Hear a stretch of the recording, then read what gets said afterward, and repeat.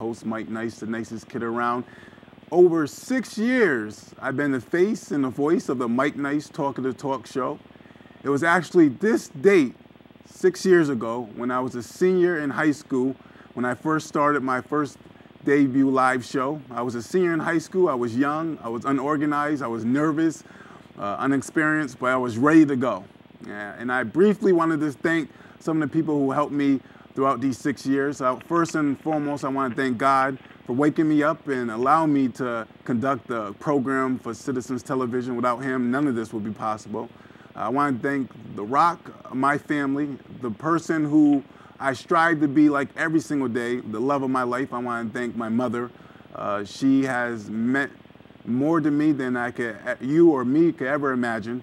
I want to thank my older sister, Claire, who's also my role model, my closest friends. I want to thank the viewers at home who watch my show faithfully. And even if you are new viewers who just stay tuned and watch, I want to thank you. I want to thank all my crew members who helped me ever since 2006, including Leo, Lamont, and John, who are on the set with me today, producing another good show, Mike Nice Talk the Talk.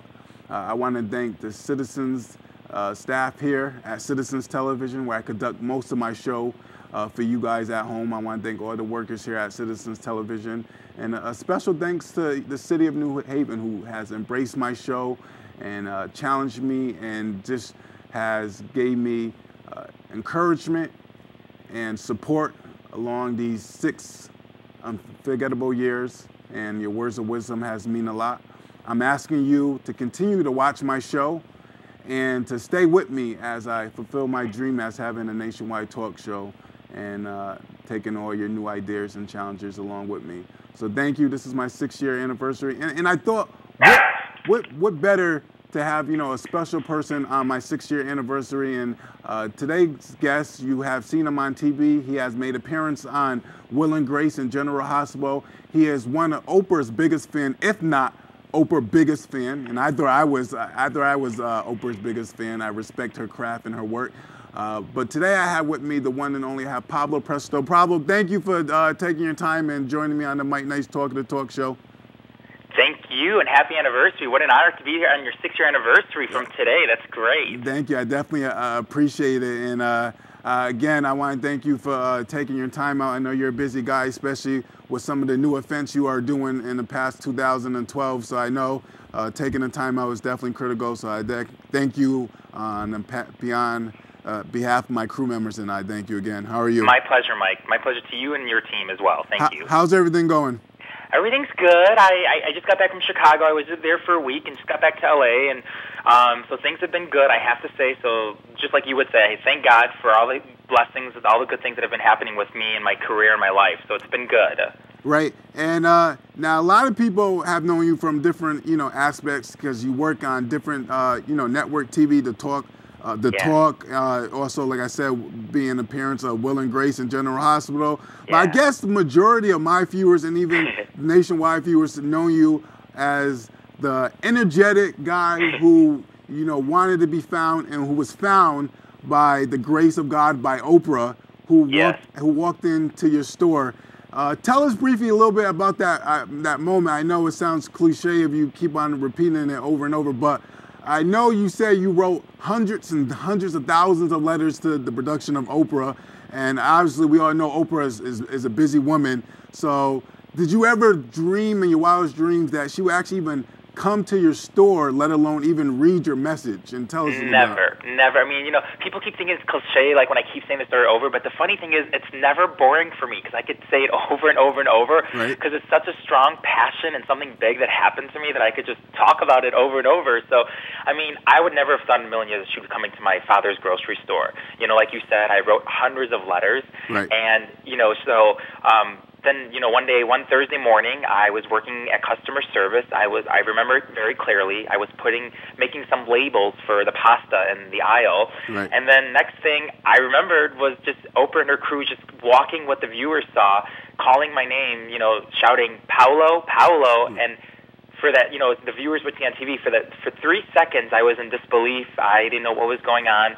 Because it's just a regular morning, and then the next thing I knew, I see camera guys, light people, and there she is, Oprah Winfrey, calling my name, and it was just a moment that I am blessed, grateful, that I will never forget, because it literally changed my life. I mean, she came there to tell me that she got me a walk-on speaking role on Will and Grace, which, like, I don't think I've ever been as excited as I was that day, that morning. So it was amazing. Sometimes do you ever pinch yourself and just looking back and say, oh my gosh, was it real? Oh, I think about it every day, because I have people who tweet me, Facebook me, asking me questions. How did it happen? You know, and then because it's one of Oprah's favorite surprise guests, I guess. You know, as she has said in the last season. So for me, it's just, I do pinch myself, because as growing up, you know, in Chicago, I would go to her show like twice. You can only go, I think, once or twice a year, and I would try to go 3 times a year. You know, instead of working at the grocery store, I would be upstairs calling the Harpo Studio number, trying to get a ticket for me, whoever wanted to come with me. And I would go, and I'd be sitting in the audience, and I would be like, just one day, I'm going to be on her show. Just one day, I have a story, and I want it to be heard, and it's going to happen just one day. Just the timing has to be right, you know. And prior for her coming to my dad's store, I was in her audience like 2 weeks before with a friend. And I even said to him, I go, just watch. One day I'm going to come through the wood doors that she would come out before, that she had in her old set. And then 2 weeks later, there she is at my dad's grocery store. And so that's why I'm a big believer in dreaming big, you know? Well, congratulations. And like I was saying, like a lot of people say, your dreams can never be too big. You never know. I agree. You know, when I was writing emails to her from my computer, or even writing letters, I would at the time I would be mailing letters to Harpo Studios. I would have my family, you know, coming into my room, looking at me like, "What are you doing? You're writing to her again?" And I'm like, "Yep, I have to let her know what's going on. I want to tell her to help me out, because she's the only one that I truly believe that could help me and, you know, kind of get out of the family business and kind of start a little, you know, a career for me that I would want to be in." Right. And speaking of the family business, I'm wondering, when you had to, you know, break it down to your father and tell him that, you know, this is not what I want to do, this is not where my heart belongs. I want to know, you know, how was that, you know, outcome? Was he supportive? Because I know you're really close with your family. And I know he really wanted you to help with the family store. So when you finally told him that, you know, I'm not going to do this, I'm going to, you know, pursue my dream, how did he take it, and was he supportive at first? You know what? Before Oprah came to the store, I've tried many times, and it was just hard. And I always tell people, if you've seen the movie My Big Fat Greek Wedding, if you're familiar with that, there's a time when Tula, the daughter, goes to the restaurant, and it's like 5 in the morning, it's dark outside, and she looks outside from the window, and she's thinking, look at my life. And, you know, and that's what time I would start at the stores. I would start at, you know, 6 a.m., get to the store, and it's just not where I want it to be. And I've told my father, and it was just hard, because it's, you know, you make a good paycheck, as my father would say, and, you know, and it's just great. That's what you would want in life. But I just knew that there was other dreams I had, and as long as I'm in the store, things weren't going to happen. So I think it changed for him the day that Oprah came to the store, and he saw my reaction, you know, screaming, crying, jumping up and down. I think that's when he got it. And I remember Oprah telling me outside of the recording, outside the cameras, she said, you know, the look on your father's face is something I'll always remember, because he saw the joy in me that I think he had an aha, saying, wow, I think my son really does have something else he really wants to do. And, you know, and I kind of been holding him back, which he never wanted to do intentionally.